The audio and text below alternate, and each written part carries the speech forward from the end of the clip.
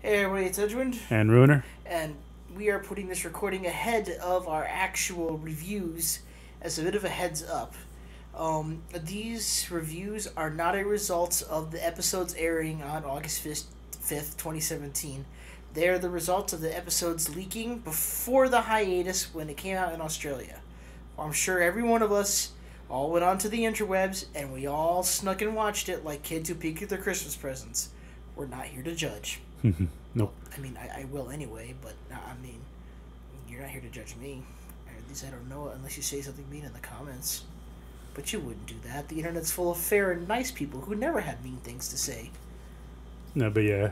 Um, we recorded them when they came out in Australia, and life happened, and we didn't put them up as soon as we wanted, and so now we decided to upload them now that they've been officially released in the United States. I mean, we weren't actually in Australia when it happened. Yeah, I mean, we should have been, but we weren't. and so that's why you're only getting them now. Yeah, we should have been in Australia. Well, I think But that. But without further ado, enjoy the review. Adieu. later. Offend Osiris. Hey everybody, it's Edwin, And Ruiner. and we're talking about another episode. We're kind of doing them out of order, but yeah, we just got two leaked episodes. We've just talked about probably one of the best MLP episodes ever, and now there's this one, Discordant Harmony. I think that's how you pronounce it. I think we should have done this one first. Yeah, but then there was best episode, so I think everybody watched these episodes out of order. Yeah, I know. I definitely watched uh, the Perfect. perfect pair first. Yeah, that was my thing too. My buddy in Colorado sent me two links, one for Daily Motion, one for YouTube, and the one for YouTube he put next to it in quotes the feels, and I thought this is gotta be the pair episode, so I watched that one first, and then we came back around to this one, and it's a good episode. It kind of It, pales in comparison to the one ahead of it. yeah, it But that is it's in no way a bad episode. It's got John Delancey's good voice acting. It's got Discord's awesome gimmicks. The episode itself has a great sense of humor. mm, Like like the very first thing we see in the episode is Fluttershy having Discord over for his Tuesday tea, and the food apparently is finger food, because his fingers eat the food. get it. Anyway, And and Fluttershy cuts off the crust so that he can eat the crust, because no one does that. yeah, that's just wrong. You always eat the crust. But eventually, Discord is, he's always blown away by how much of a good job Fluttershy does, and he wants to throw her a tea party. And can I just stop right here by saying tea party is like usually you consider that to be a pretty girly thing, but here it doesn't really come off like that. Mostly just because of the way it's written. It's funny. It's not like a super girly thing. Yeah, it's more like a. I don't know how to put it. It's not like MLP G1, G2, or E3 or we're going to have a magical tea party. It's like, yeah, you want to come over for tea tomorrow? We'll have some fun stuff. We'll do fun stuff. There'll be a tea party. Yeah, That's and how not the beginning's not that. it's just got good animation and good gimmicks. Yeah, That's one thing you can always have with Discord is good gimmicks. yeah, Discord's pretty much the draw at the very beginning. Oh yeah, absolutely. So Fluttershy is like, all right, yeah, we'll do the Tuesday tea next Tuesday at your place, and Discord is so stoked, he wants to do the Tuesday tea tomorrow. Hmm? So And he even, but then he even immediately even he realizes I have no idea how to do this. exactly, which is great because it's kind of fun to see Discord outside his comfort zone. It really is because we didn't know he had one. Yeah, But well, yeah, okay, yeah, he doesn't really have one. I guess the only time you could really say he was ever the outside of his comfort zone was when he learned that if he didn't, that friendship is magic. yeah, pretty much, yeah, that the whole thing when he's like, I'm Discord, I don't care about if I don't have any friends, and oh crap, I do care. Yeah, That's the only time we ever really see him outside his comfort zone. So this was a fun episode and a good take on it because he goes around to all the places that Fluttershy goes to do her shopping. But before that, he talks to himself. Oh yeah, that's right. He literally talks to himself. Yeah, which is just brilliant. And I am using the word literally properly here. Yes, exactly, because he sits down at a bench where this old pony is reading, and she's like, "Are you talking to me?" And he's like, "Do you mind? I'm trying to have a conversation." On the other side of her is another Discord, but he talks to himself, and John Delancey voice acts it quite fluently. He really gives the impression that it's two separate Discords. I mean, I'm sure he's got plenty of experience with this. Oh yeah, totally. Dude's an accomplished actor and voice actor, so he does the scene well. It kind of makes me think of Fall Weather Friends, where what's her name? Alicia Ball, I believe her name is. Not sure. Yeah, I can't pronounce her name. I'm retarded, but anyway, she's got to do Rainbow Dash's voice and Applejack's voice, and they're having a conversation together, and that can't be easy. So it made me think of that, and so he has this drawn out conversation with himself, and then at the end he's like, "Well, what do you think?" And he's talking to the old pony. No. Wasn't it? No, well, yeah, he does, but he doesn't say, "What do you think?" He says he calls her rude for not responding back. Yes, and yes. Then he does probably one of my favorite things that, like, his Discord stuff that he does in the entire show, and that he goes to he's like okay, I'm gonna get ready to get the things for the teeth party, puts on a helmet, a jetpack, and then it starts. It fires up like he's gonna take off, and then vanishes and disappears in the tea shop. Everything Discord does is just funny to me. It really is. Rarely does he have a moment where I'm not amused by him. I should get a Discord vinyl figure to go with my collection of vinyl figures. Or a lamp. Ooh, that would be cool. A Discord lamp. I got enough lamps. If I get another lamp, I'm gonna get a lightsaber lamp, like the ones from ThinkGeek. Mm. I really want to get one of those. But so he appears at the tea shop, and he's trying to figure out what kind of tea Fluttershy likes. And the tea pony, she's like, "Are you sure you're Fluttershy's friend?" Yeah. Yeah, everywhere. That's kind of a theme everywhere he goes. Where they're like everyone knows, pretty much everyone obviously knows Fluttershy because he's going to the same places she goes to, because he wants to get the perfect tea stuff for her. Yeah, even though it's kind of obvious what's gonna happen.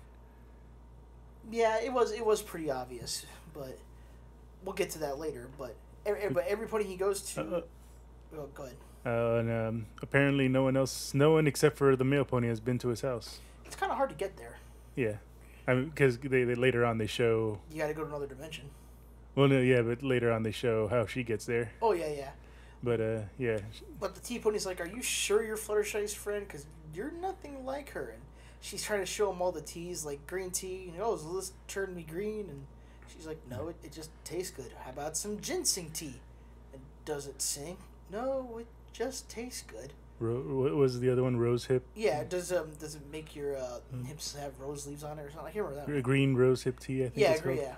Fun fact: back in the day, in the 1800s, a cup of rose hip tea a week in the bush will help prevent scurvy. Yarr. Scurvy's a pretty nasty disease, but anyway. So he takes the ginseng tea and he chaoses it up and makes it sing, and I still got that little jingle stuck in my head. It's just really cute. So he's like, "I'll take it," and then that's not the one where he does the pilot. Oh, he's like, "Oh yeah, do you validate?" That's he's like, yeah, just as he makes his purchase, that she's like, "I still can't believe you're Fluttershy's friends," and he's like, "Well, we are," and you obviously just don't get me, or something like that. You don't get me like Fluttershy does. And he vanishes out, and like 2 seconds later he comes back in and is like, "I'm sorry, do you validate?" Then he goes to the next place. It was a tea the tea word to get his tea set. Yeah, and he's like, well, and the shopkeeper pony there is like, "Are you sure you're Fluttershy's friend?" And he's like, "Well, excuse me, Miss Critical Shopkeeper Pony." Yeah. I think the only place that doesn't happen is in the Is in the party place. in the party place. But it turns out Discord is loaded. Yeah. Like, piles of bits. I'm wondering if those are actual bits or if he's just Fool's gold. or if he's just chaosing them in and If it's like leprechaun gold from Harry Potter. The gold that fades away over time. nah, I don't think so. It's probably really bits. Yeah. From all that Star Trek money. Yeah. It's all those Star Trek bits. So he gets a tea set after he makes it start flying around.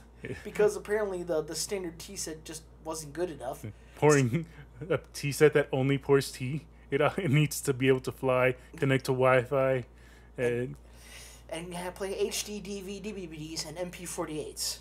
watch the kids. Exactly. And he's like, don't wrap it up, I'll walk it home. And which he does. Because the tea set just follows him around flying. Then he goes to the next spot, and I'm kind of glad they didn't go with the same trope as the last two. Are you sure you're Fluttershy's friend?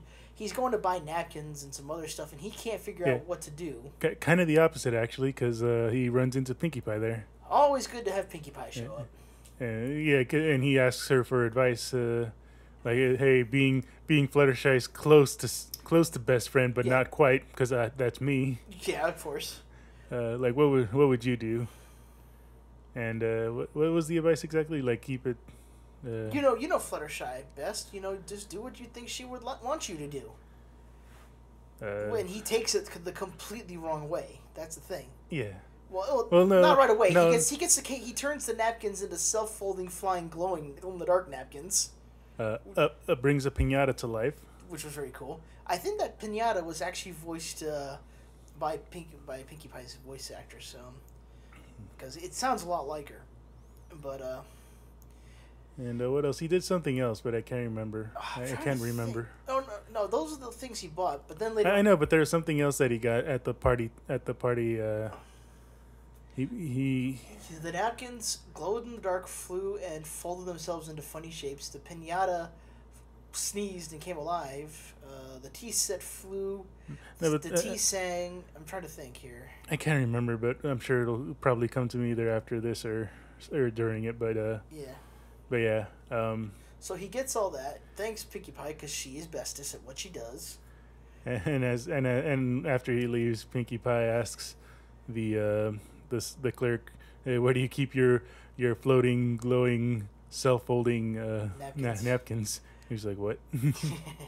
I didn't know we had those. Exactly. So Discord gets back to his place and starts setting everything up, and it looks like it'd be a hell of a good time, but then he starts to overthink things, and that requires him to talk to himself. And starts talking to himself again. Yes. And then things take a turn for the predictable, but actually kind of fun.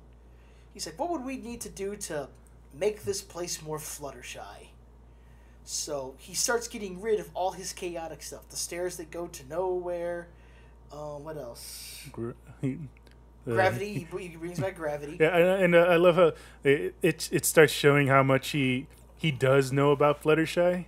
Because that was the recommendation that Pinkie Pie, and then he has with that's the recommendation Pinkie Pie gives him, and what he discusses with himself a lot. Where like we know Fluttershy so well. Yeah, Discord knows Fluttershy so well. He could, and he does, make the party exactly how Fluttershy would normally like it if she were hosting the party. Like the having everything normal pretty much. Yeah. But he needs help to do it though. So he summons in 5 more versions of himself, but every version that comes through his front door has a different little gimmick. Like one kind of smug, one kind of giddy, all this sort of thing. So they're different, but they're the same. Did they? Yeah. They all do like a little thing when they. When you meant when they came in. Yeah. They have their own little gimmick there. Yeah. And I like how the one behind him has the exact same frame as the one ahead of it as he leaves and then goes into his own thing. You know what I mean, right? Yeah.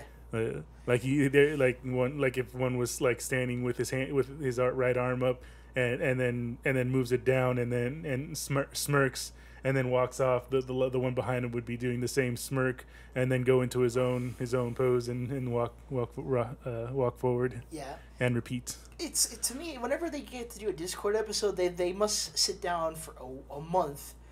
It feels like, and just think of all the things they can do just with Discord's gimmicks. Then they worry about the plot, because he always does fun stuff. Wasn't there a Mr. Rogers reference in there too? He was dressed up as Mr. Rogers. Yeah, he had the sweater and everything. Yeah, at least that's how I saw it. I don't know. He got rid of all his chaos stuff, and then he does a fashion show to himself. Real quick, back to what I was saying about how he knows Fluttershy so well. Mm-hmm. How he's like how the line I don't think we've ever brought it up in conversation, but I'm pretty sure she likes gravity. And that's right, he does say that. And so they get everything set up nice and perfect in Fluttershy. And it's showing how well they actually are getting along and getting to know each other, and how much Discord is really reformed. Yeah, he's not like when Discord was first brought back into the show after the what was that called, the first Fluttershy Discord episode. God, that was so long ago. The one where she befriends him in the first place. Oh, I think it's just called Reforming Discord, isn't it? Yeah, I think it is. I'm not sure. Well, but after that, the first couple of episodes after that, when Discord was in, you kind of had hesitation about him being there because you didn't know how trustworthy he was. Yeah. And Twilight's Kingdom kind of brought that point home when he betrayed them all. But now, you know he's trustworthy. He's a prankster. He's a harmless prankster. Yeah. You know, and he's legitimately good. He learned his lesson the hard way. I mean, he's paying for all the stuff he's taking and discording himself. Oh yeah. So that's another sign that he's not trying to cause trouble, or not permanent or really harmful trouble. If he does it, it's for someone else's amusement, or at least his own, in a way that doesn't ruin the world. Yeah. But he always tries to use his gimmicks to amuse Fluttershy. He loves to amuse Fluttershy. Mm-hmm. So shoot, my pop filter. I just edit that out. Like going back to the party, he like all the finger food thing, like how he eats the crust and the finger food thing. She giggles at that, and so he like you said, he likes making her laugh. Even in the first episode of Forming Discord, when he chaoses up her house and is making it float in the air and spin and everything's all a mess. Fluttershy says, "My house has never been this lively before." Well, I think that was just an attempt to not to be like. What's it? Well, I mean, I'm sure she was just trying to placate him and her friends, but I honestly think, given how her relationship with him has grown, that she actually might have liked that chaos stuff a little bit, because it's so against her nature. It's a nice change, but maybe to her it wasn't too scary. Maybe. Well, I think it was more scary to Angel. Yeah, but we don't care about him. He's evil.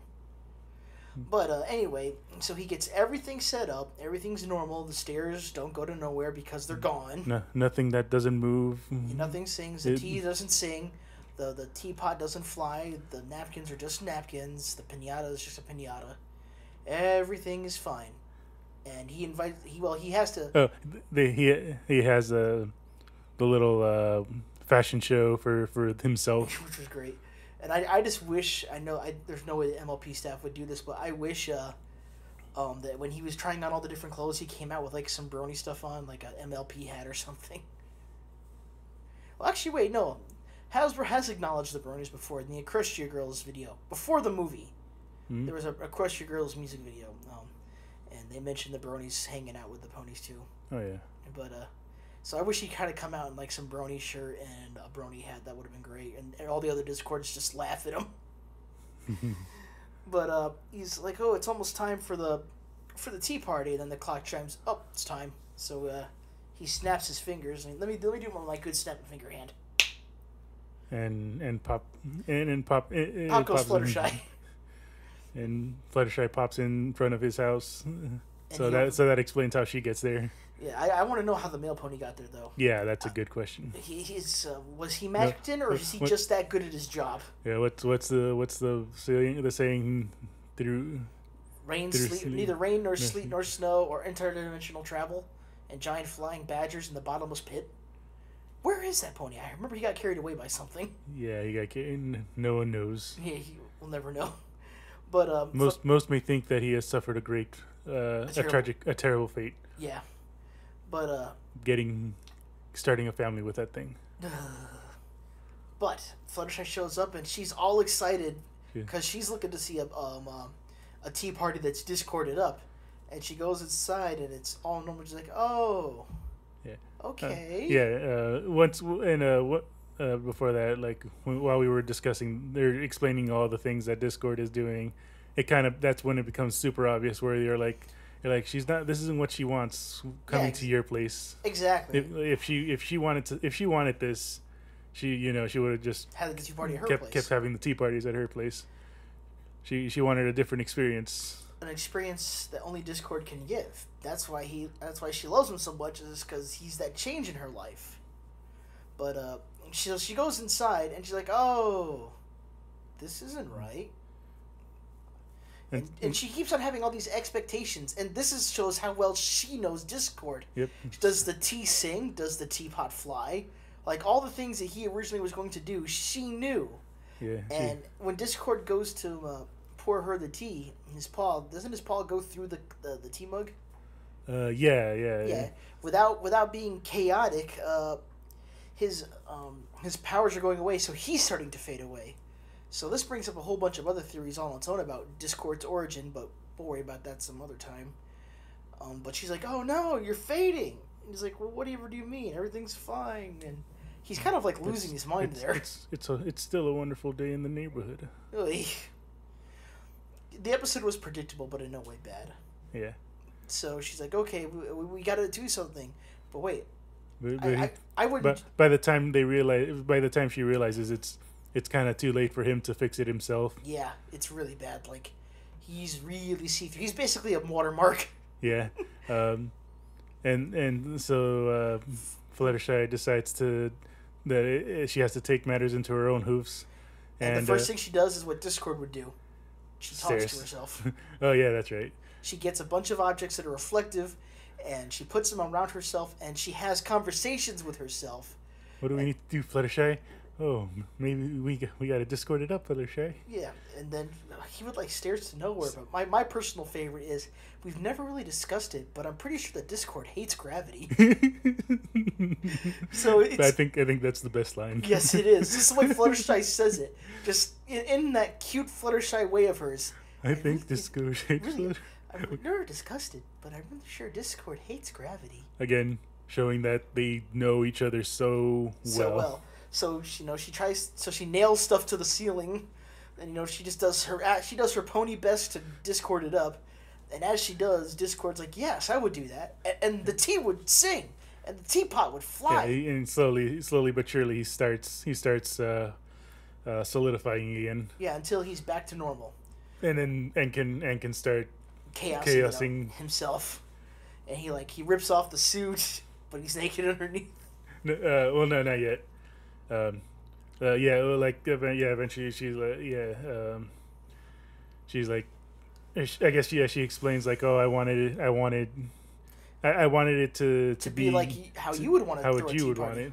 That's why I came over to your place and didn't have it at my place anymore. And so then that's when he realizes, oh, like, yeah, you're right. And so that's when he rips off the Mr. Rogers sweater and all that. But his fur and everything comes off with it. And no. What was it? No. He was in a Fluttershy suit because remember, one thing we forgot to mention is that other than the getting all the party stuff ready and the and dressing up, yeah, he had conversational little note cards to like, oh, what lovely weather we're having today, and oh, your garden looks so lovely now right now. Like, what's your secret to keeping your garden so lovely? And like one of the Discords dressed up like a Fluttershy. Oh yeah, that's right. And that's what was underneath him when the Fluttershy. And he's like, oh, I forgot I was wearing this. Yeah. That's as close as you probably get to a Brody outfit. There you go. You got your wish. Oh yeah, true enough.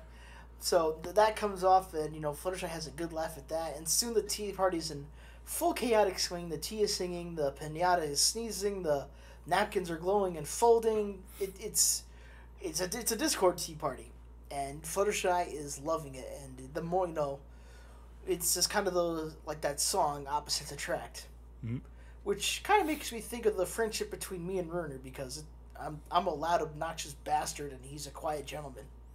Yep. But somehow we managed to become friends. Or at least not enemies. Yeah. True enough. And he has reason to kill me. I do. He shot me in the face once. Yes. With a shotgun. Don't say what kind of shotgun it was. We're just going to leave him on that. I'll edit the part out because I did kind of see it. No, not that part. The other part. What kind of shotgun? That's what I meant. Oh, yeah. I did kind of say it as you were saying Oh, it. So. yeah. I shot him in the face with a shotgun, and it wasn't cool. And but he's still kicking. So we're really good friends now. We've had our ups and downs. And I didn't punch him in the face. No, in fact, he let me ice his face. I was actually waiting for you to punch me in the face. I'm still waiting for the day I'm walking down the street and you push me in front of a bus. You know, I'm more upset about you constantly berating me, like even when I'm not doing it, to not point it at anyone's face, even if you think it's, I'm an asshole. And then you do it to me. And then I shoot you in the face. I was more upset about that than actually getting shot in the face. Are you fucking serious? Yes. But this episode kind of personifies our friendship, our bizarre, retarded friendship. And it was good. I'm actually kind of glad these episodes leaked. It was... Some more than others. What? Episodes. More happy about some episodes than others. No, I'm happy. Well, I get what you mean, but I'm glad just both of them leaked because... Even with my Fluttershy bias, I still like the other one. Which blows my mind because this dude really loves Fluttershy. I've got a bunch of pony plushies, but he's only got one, and for him it's the one that matters. Yep. That is until we find a good Mod Pie plush. I got a necklace, I got a plush, I got that wooden thing that you got me, I got a keychain, and I got a shirt. Did you mention the bag?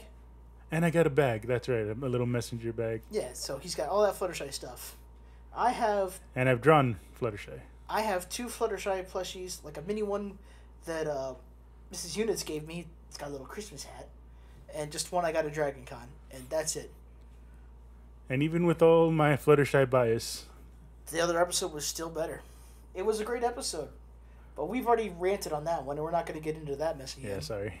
No, it's I'm sure everybody's feeling this way, because it's something we've all been wanting. But I'm actually kind of glad we got this episode, too, because... I gotta get a better mic stand.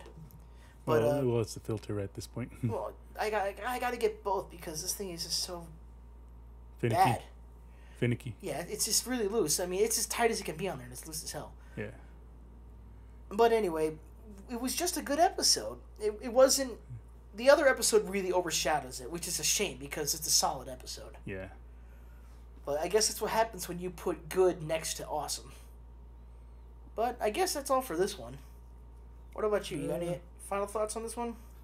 I'm trying to think. No, I just really liked how they showed how close they've gone and how much Discord has changed. How much Discord has changed and how well they really know each other. Because like I said, Discord did all the stuff that was like, okay, this is exactly how Fluttershy would do it, even though that's not the point of inviting someone to your house to have a party. Exactly. And then when Fluttershy comes back and has to change it and has to change everything back to save his life, she knows exactly, like she like, it's like as if she becomes Discord. Well, yeah, but like she takes the exact steps backwards that he took. The steps that he took, she took backwards to fix things. Which you could be lazy about and have her do things that are kind of similar, but they wanted to really hammer home the point that they know each other that well. Yep. So it's so precise. Yeah. Stairs to nowhere. The stairs to nowhere. I'm pretty sure Fluttershy loves gravity. I'm pretty sure Discord hates gravity. Yeah, those two lines are like the perfect. The perfect two sides of a coin. The perfect representation of their friendship and their what's it called? What's the word? Their bond? Let's go with that. It's not exactly what I'm thinking of, but relationship? No. I can't think I guess knowledge of each other, but yeah. But I think the point... I think the point we're all trying to say here is we'd ship it. No. Too late, I said it. But that's all for this one. The shipping episode is next one. Oh, shit. Technically. Okay, but this brings up a valid point, though. Discord can never betray Fluttershy or any of the main six ever again. No, he cannot. No, he really can't, because then it makes this episode completely pointless. Oh, yeah. Or at least he can't betray Fluttershy. But then... at the same time, the others would be betraying Fluttershy too. Because she would get upset. Yeah. He knows she would get upset. Yeah, so he can never betray her ever again, or any of the others. This kind of solidifies him into the good guy category. I mean, he saved them in the T-Rex episode. No, not the T-Rex episode. In the Chaos Vine thingies. No, the Hive. Oh yeah, he did. The assault on the Hive. Yeah, that was a good episode too. Yeah. I like Thorax. We got some catching up to do. Yeah, well, we haven't done a lot. We've had life in the way, and we've got some new equipment now, which we're breaking in right now. Yeah, I'm sure you can hear it making that soft cooing sound in the background. It's called a table. It's pretty useful. Oh yeah, it's much better than what we've been using. But maybe we'll do a pen and sword review of this table. But that's all for now for me. Maybe you can do something about this that you placed all over here. Oh, the majiggers? Yes, the MacGuffins. Yes, the MacGuffins that are these two things do not correlate in any way. I think you can just you got two different okay. You got two different franchises here, so and I need to put my K-Bar knife in with it all and the M16 replica. So you've got ponies, Pokemon, K-Bar, and M16. And they all correlate somehow. But that's all for now for me. Offend Osiris. Until our next encounter.